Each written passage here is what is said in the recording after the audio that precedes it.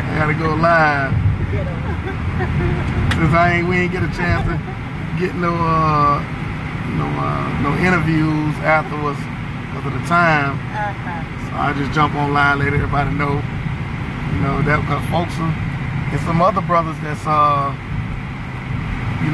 out here teaching truth too. So they'll be welcome to have to come to Brother Morris and all them. They doing a tour too. What's going on? What's going on, y'all? What's going on? What's going on? Y'all doing all right? What's going on, man? Sitting here with our sister Sharon. She brought me out here to Indianapolis.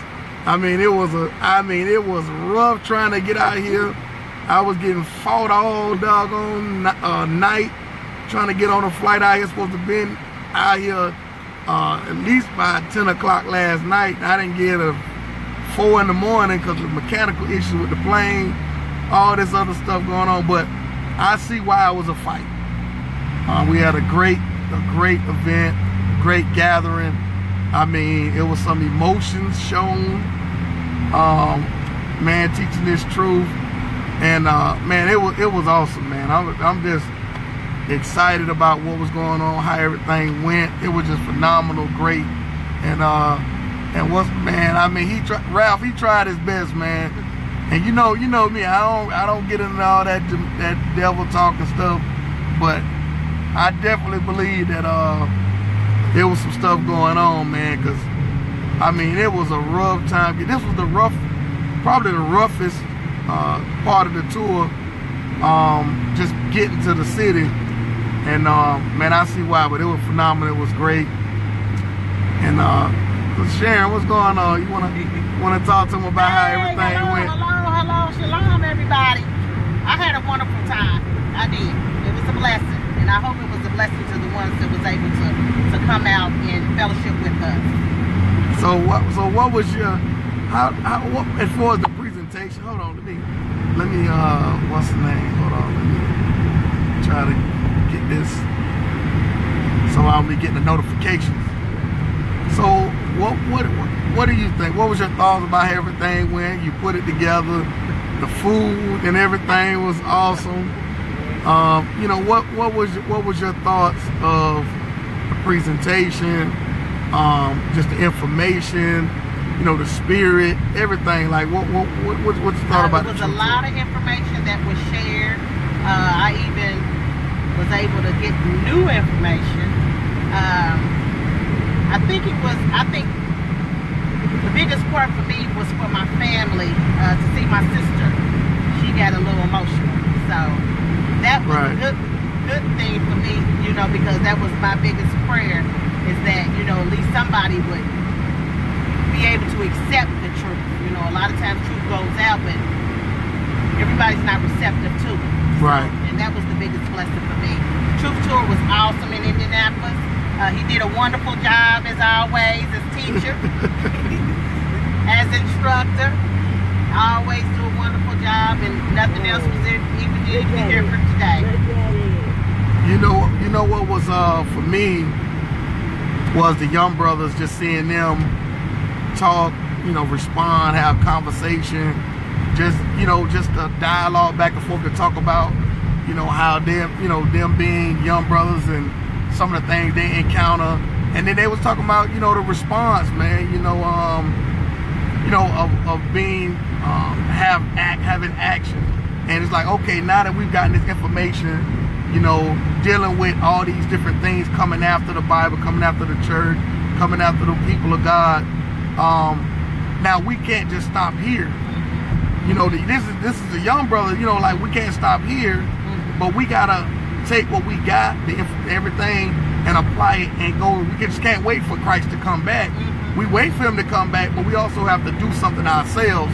And I think that was an awesome, man. That was the thing that blessed me. And then see some of the elders just talk about, how we have to be.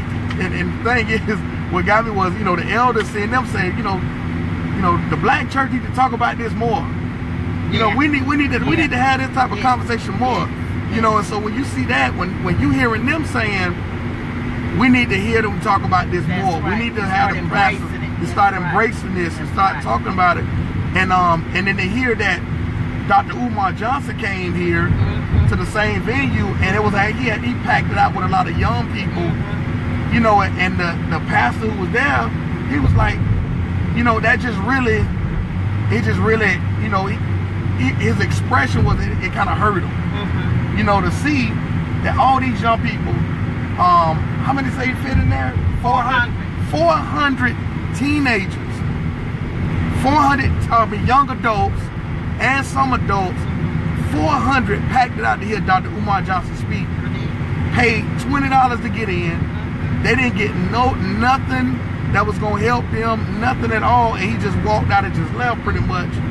Sold a bunch of merchandise and shirts and books. And the thing is that, you know, that's the thing. It's all it takes to start with our elders. If we get our elders on board and embracing this truth, and they themselves turn around, and then the youth start responding, then we can all come together and build that bridge and connect.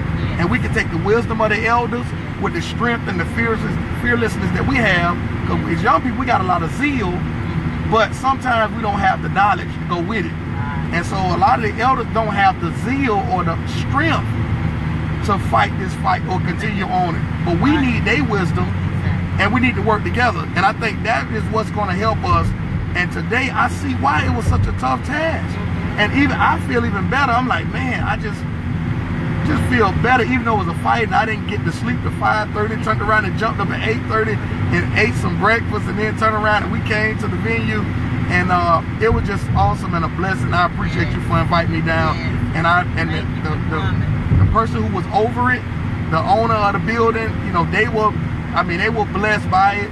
And now they want to, you know, partner up and do some things together. And I think that's the thing. And I think that's what the enemy does not want. Exactly. You know, because that's going to start breaking some strongholds of things. But yeah, the PowerPoint presentation, not only the information, but I think the videos that was backing up the information with the scripture was really a blessing. And the thing is just because I think the second half, after we took the break, is when we start really digging even more deeper, showing that the Bible does not promote slavery and all these different, and I think that's what started breaking down, and people start getting emotional about a lot of images, a lot of the scripture, and a lot of videos. So what you got to say about that? I'm happy. I'm happy. It was a successful event to me. You know, I feel like who was supposed to be there to hear the word, they received it. And that was the thing that was liberating for me, that they received it. Yeah, man, that was, and the thing was, I think the last video of just showing the Israeli guy just really talking about the plots of America and the plots of all these systems and all that stuff to keep a lot of truth hidden. And I think that was just the icing on the cake, the nail in the coffin.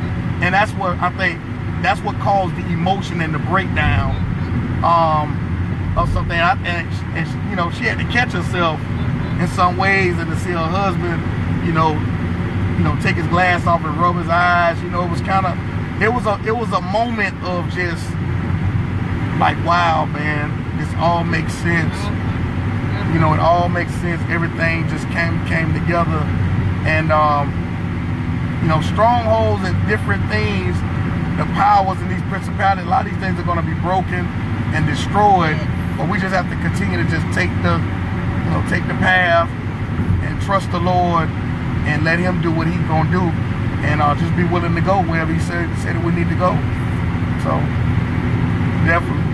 definitely, we look forward to it. I just want to jump on, y'all. I'm on my way headed back to the airport, and again, I thank the Lord for, you know, this connection with Sister Sharon coming out here. It's gonna be beautiful, and I look forward to even bringing some other brothers with me out here to teach and different things of that nature. And we got some great things coming up. The Lord is connecting His children that are scattered, and we're coming together. So we'll be in Richmond, Virginia, October for the James 1-on-1 conference, where brothers and sisters from all over are coming together to Richmond, Virginia, and so that's exciting. we got a lot of other things coming up. Jacksonville, Florida, we'll be teaching identity theft and all these identity theft tour. We'll be in next weekend. We'll be in Charlotte, North Carolina to start the identity theft with me and Pastor Kelly Richardson. And so I look by the airport. All right, I look forward to. I'm gonna jump off here, y'all, cause I think we get close to